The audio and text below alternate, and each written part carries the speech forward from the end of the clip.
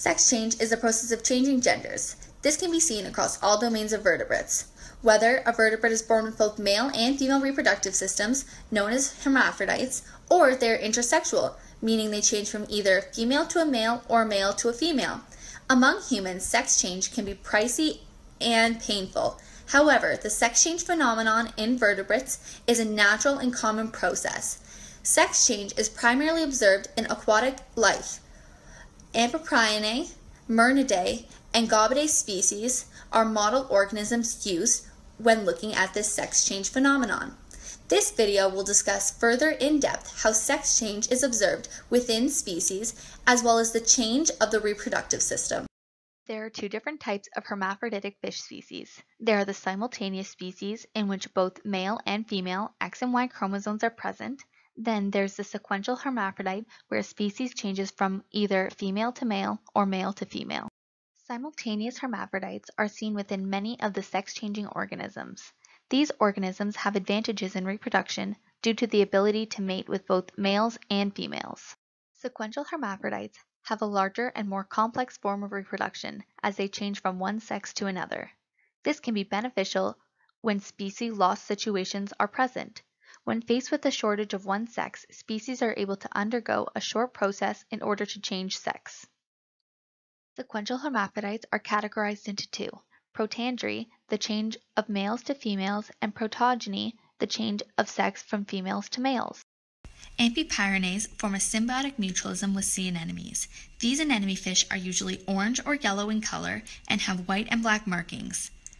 The largest anemone fish can reach up to 16 centimeters in length, and the smallest can become 7 to 8 centimeters. These fish are native to warm waters and live within the shallow seas in sheltered reefs. Amphiprionidae, commonly known as clownfish, are the model organism when learning and understanding protogeny sex change. Clownfish live in complete hierarchy, where the dominant species is normally the largest and is always female. The second in charge in this hierarchical system is always a non-dominant breeding male, followed by undifferentiated fish. When a fish is born, it is always born as a male. In any clownfish community, the largest dominant member is always female. The second largest is the breeding male, and the rest of the system are sexually immature male followers. The process of sex change occurs when the female is removed out of the system due to injury or death. The breeding male will begin to assume the female dominant position. When the breeding male assumes the leader position, it undergoes the change from the male to the female. Finally, one of the sexually immature males assume the position of the second largest breeding male. When this happens, the female and breeding male will reproduce, creating more undifferentiable offsprings. This change happens through the brain, which interprets the environmental social change. Clownfish have both testicular tissue as well as ovarian tissue, and it is just a matter of change to encourage the other tissues to develop. Some of the suspected signals used in order for the ovarian tissue to develop include olfactory, vision, and sound. Clownfish have both testicular tissue as well as ovarian tissue, and it's just a matter of time to encourage the non-dominant tissue to develop.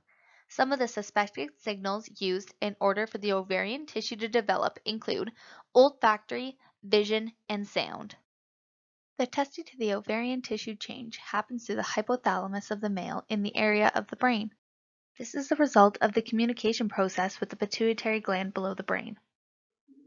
The pituitary gland releases a hormone known as gonadotropin-releasing hormone in the blood.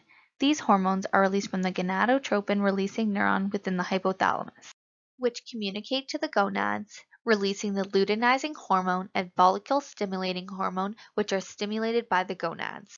This causes testes to absorb and the ovaries to develop, resulting in the change of the morphology to completely reverse the behaviors from the male to becoming this new female. The new female now becomes the leader of its school, and this process will reoccur again and again when the hierarchical leader passes. After finding out that clownfish are one of the most studied species when observing sex change, you may begin to wonder about Disney's Pixar's Finding Nemo. Is Nemo's dad really his dad, or did he become Nemo's mom?